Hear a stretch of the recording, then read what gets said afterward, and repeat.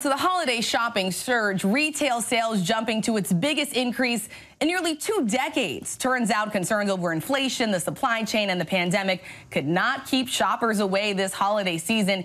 Here's a look by the numbers. Holiday sales spiked 8.5% this year compared to last holiday season. That's according to a report by MasterCard.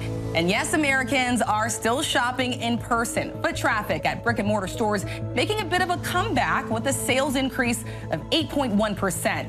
But it wasn't enough to surpass online shopping. E-commerce grew by an even bigger amount, 11% in just a year. This season, nearly 21% of all retail sales were made online. That's up 15% from back in 2019. So what are Americans buying this holiday season? Well, clothing saw the biggest sales hike, up a whopping 47% from last year. Next up was jewelry, up 32%, followed by electronics.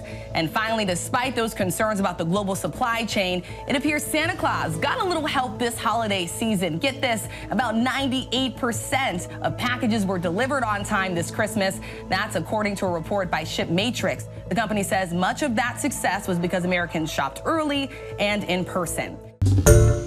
Hi everyone, George Stephanopoulos here. Thanks for checking out the ABC News YouTube channel. If you'd like to get more videos, show highlights, and watch live event coverage, click on the right over here to subscribe to our channel, and don't forget to download the ABC News app for breaking news alerts. Thanks for watching.